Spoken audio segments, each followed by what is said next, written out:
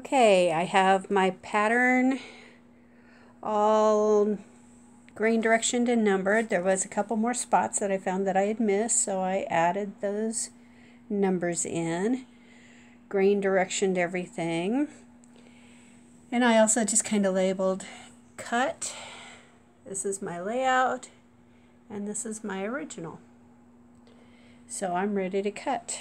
I just used regular colored pencils, and that was nice because if I made a mistake on like right down here, it was kind of confusing if that's a pot or sky.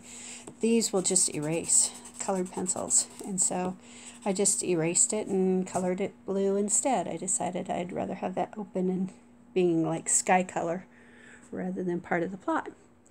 So now I'm ready to cut this apart, and that will be the next video.